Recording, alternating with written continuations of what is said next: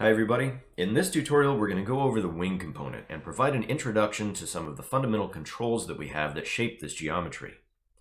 Now we'll click this wing geometry, and this is just a default wing that I've added to the workspace, and the right hand side is our active section highlighted in green. Now by default we have XZ symmetry turned on for this component, and if we look in the plan form tab you can see that this span is calculating the tip-to-tip distance including the reflected side. So it's just calculating this distance here. If we're adjusting the chord, this is the mean geometric chord of the wing. Now notice that as I'm moving this around, it's adjusting the root and tip chord simultaneously for us. And as I'm moving this, it's readjusting and calculating the area and the aspect ratio on the fly as well.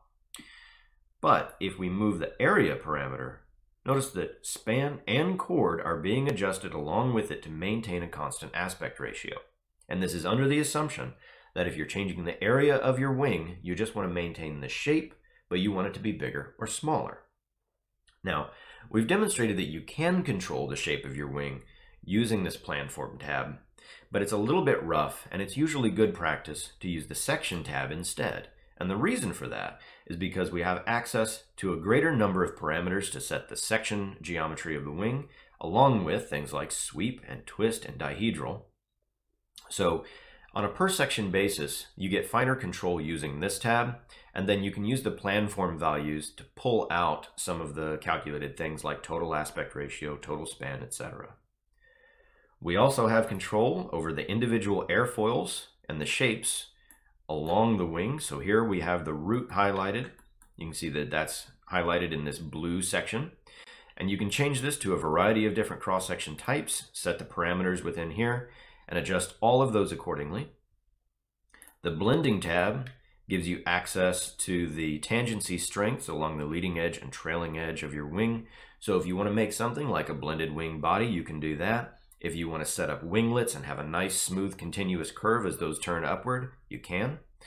And finally, under the Modify tab, we can modify each individual airfoil section a little bit further by shifting it around in its own X and Y. We can scale it, rotate it.